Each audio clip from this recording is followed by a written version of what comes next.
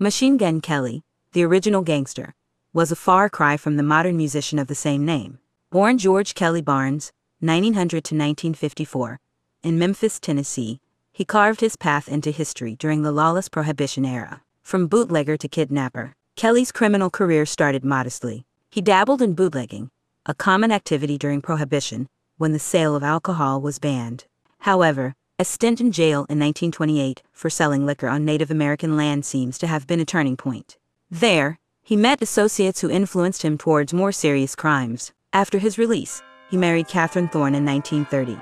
Unlike the stereotypical gangster's moll, Catherine actively pushed Kelly towards a life of crime. She even bought him his signature weapon, a Thompson submachine gun, which earned him the infamous nickname Machine Gun Kelly. The daring but flawed Urschel kidnapping.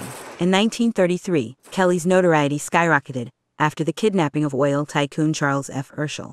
Unlike most victims, Urschel cleverly left behind a trail of clues during his captivity. This meticulous record-keeping proved invaluable to the FBI's pursuit of Kelly and his gang. Despite collecting a hefty ransom of $200,000 equivalent to nearly $5 million today, Kelly's days of freedom were numbered.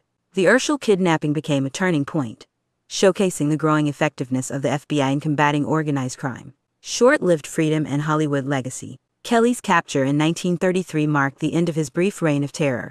He was sentenced to life in prison, where he died in 1954. Ironically, his infamy was immortalized, though inaccurately, in the 1958 film Machine Gun Kelly starring Charles Bronson.